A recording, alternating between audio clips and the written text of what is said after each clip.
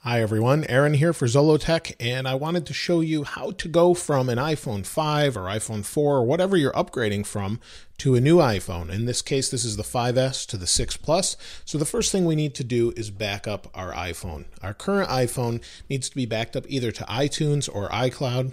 Now, if you have iOS 8 and you've updated, you can back up under Settings. So what you want to do is locate your Settings icon, go into Settings, and then what you want to do is go to iCloud, find your iCloud ID, and as long as you scroll down and you have backup turned on, you can just back up to iCloud.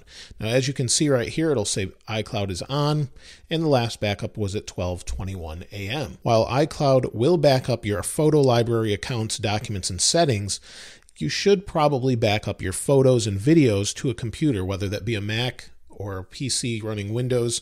You might want to do that before you go ahead and wipe this phone to make sure you've gotten everything off. Sometimes iCloud, unless you pay for additional service, doesn't necessarily back up all of your photos, above about 1,000 of them, and all of your videos. So make sure you've offloaded those first by plugging into iTunes and just syncing, or you can back up that way, and I can show you that as well. Now, once this is backed up, what we'll do is set up our new device. So I'll wait for this to finish. It's about 1 minute left. And once this is finished, we can turn on the new device and restore to that. The backup's now completed. You can see it took a couple minutes. Now that it's complete, let's move over to our new device. Now, most of the time, if you're not aware, once you switch, they'll automatically switch it to your new device. No need to swap SIM cards usually or anything along those lines. Let's turn this one on for the first time. The phone is booted up. Let's just slide and we'll go through the setup. Now, you're obviously going to pick your native language or whatever language you want to use and the country you live in. And then if you're in the area where you have a Wi-Fi connection, you're going to choose your Wi-Fi connection. You can use cellular as you saw below. Once you've got your password in, hit join. It will join. It will take just a moment. It's connected and it's going to activate my phone. Now that it's activated, you can either enable location services or disable this. Now, you can do this later, so if you don't want this on later, you can turn it off. I suggest if you're going to use maps and navigation, you want to enable it. Here you have the option to set up as a new phone or restore from the iCloud backup or an iTunes backup. So depending on where you have your backup, in this case, we're going to restore from the iCloud backup, and I'm going to put in my Apple ID. Once you have your iCloud ID in, hit next. You're going to have to agree to the terms and conditions in order to proceed, so you want to go ahead and agree to that. And this may take a moment to set up the Apple ID. Now, it's going to look for any backups or anything like that, and it's going to take a moment to just set up. And that, just let it sit here, and depending on your Wi-Fi connection, how busy Apple's connection is, this could take a while.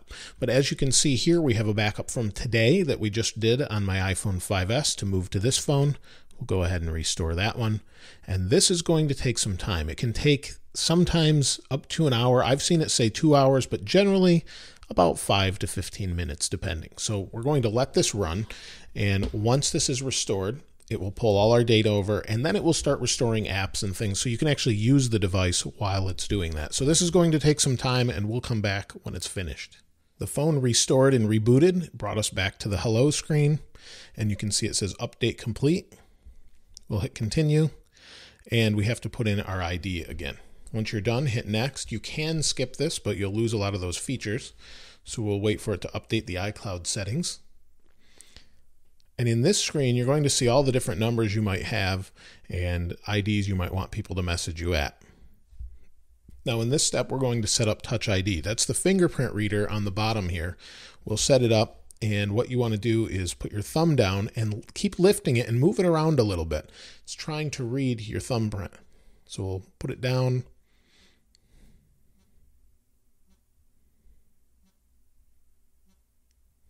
And then it wants you to change your grip. And we'll hit continue. And as you use this, it does get better, at least in my experience. Hit continue, and you can set up additional fingers later. So set up a passcode next. You can create a more secure passcode as well. And as you can see here, I use something called iCloud Keychain. And what this does is store my passwords to many different websites across my iPad and my Mac. You can either not use it or approve it from another device or use your iCloud security code. I'll just approve it from another device. Here we have a new option. This is for the bigger displays, and it allows you to have two different views. So we'll choose the standard view. You can see it looks good. Maybe we want to see everything bigger. We can use the zoomed view. Just up to you. You can see it gives you an idea. I'll just use the standard so I get more on the screen instead of having everything just bigger. Once you've decided, hit next, and it says welcome to iPhone. Go ahead and get started, and if you're restoring, you'll see it restores everything right now.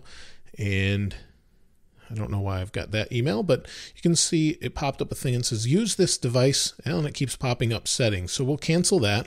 It says use this device to share your locations in messages and find my friends. I actually use this feature, so if you share your location with, say, your family, go ahead and hit use. And that's pretty much it. Now, if you have the 6 Plus, the 64 gigabyte 6 or 6 Plus, you'll get these apps for free if you don't have them already. So that's a nice little feature as well. So that's pretty much it as far as the first setup goes. Now you can use it. A quick tip for these larger phones, just double tap the home button. It brings everything down so you can reach it. Double tap again. Don't click, double tap. If you double click, it actually brings up this dialog. So quick little tip there. Other than that, that's how you set up and restore your phone. If you haven't subscribed already, please subscribe. As always, thanks for watching. This is Aaron. I'll see you next time.